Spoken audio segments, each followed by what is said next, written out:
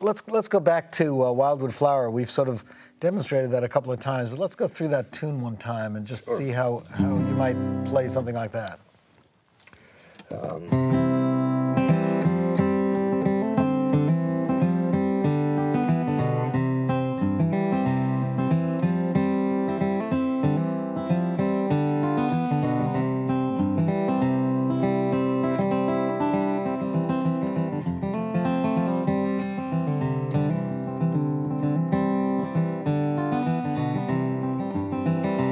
It's more or less a Carter family flavor, or the flavor of the original tune itself.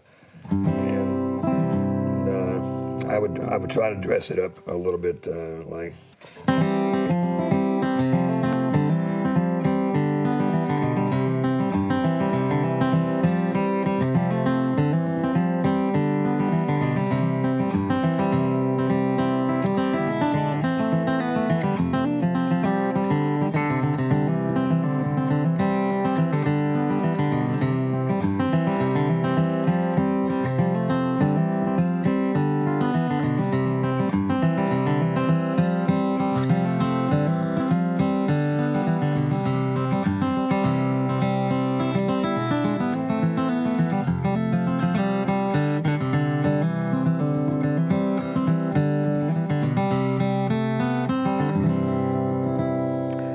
Yeah, just variations of the original that I do. Yeah, the first thing I noticed is that you actually put some chords in that aren't in the original.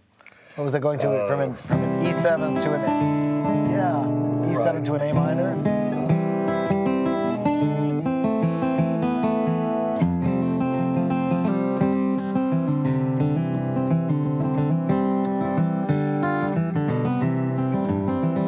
Let's see if I can do that again.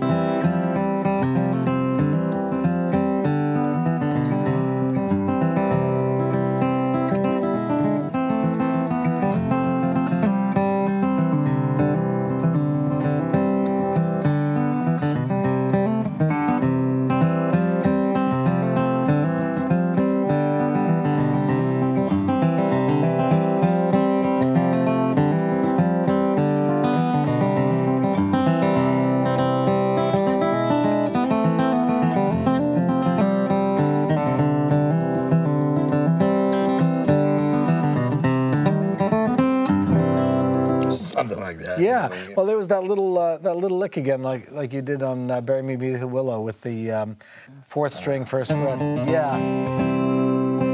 That works great in there.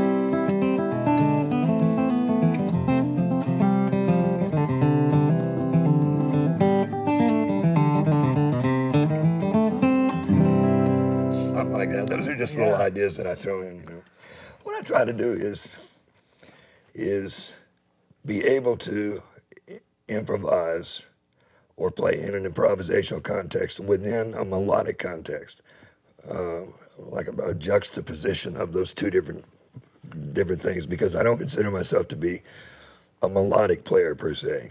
I mean, there's a lot of bluegrass guitar players that are, and they're very good at it too. But I don't consider myself so much of a melodic player as I do an improvisational player. Right. But I try, in an improvisational context, I try to at least state enough of the melody so that the tune can be identified.